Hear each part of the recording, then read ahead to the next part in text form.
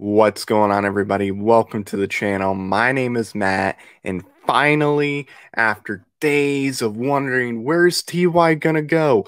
Where's TY gonna end up being at? Is he gonna be on the Colts? Is he gonna be on a different team? It's finally official from the man himself.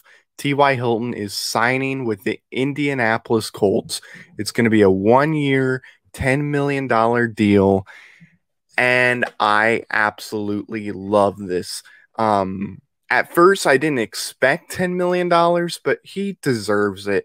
After everything he gave to this team, he absolutely deserves to be paid very well.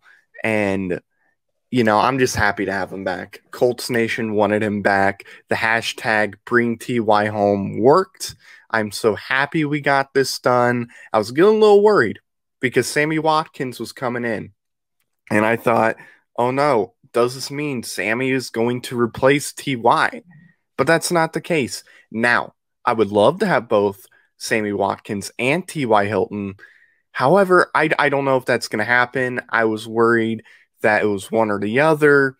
And if that actually ended up being the case, where it's one or the other, I'm happy they went with TY. He has done so much for this team. He has meant so much to the Indianapolis Colts.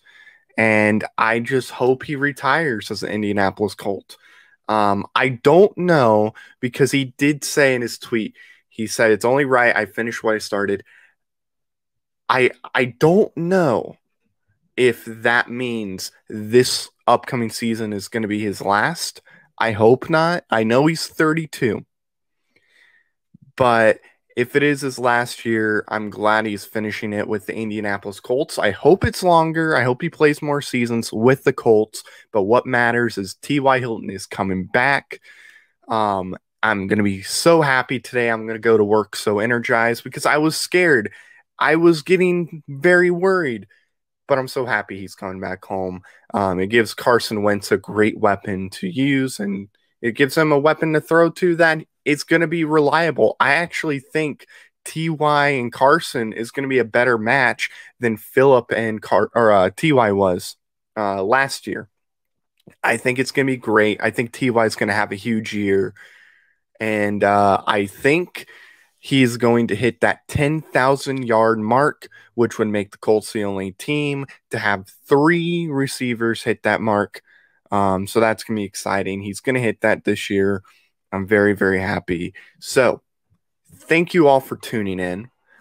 If you're new, which I'm sure you are, please subscribe. Like this video if you liked it. Please hit the bell. That way you know when I upload more content. I plan on uploading more on this channel. And I might do some podcasts every now and then on this channel as well.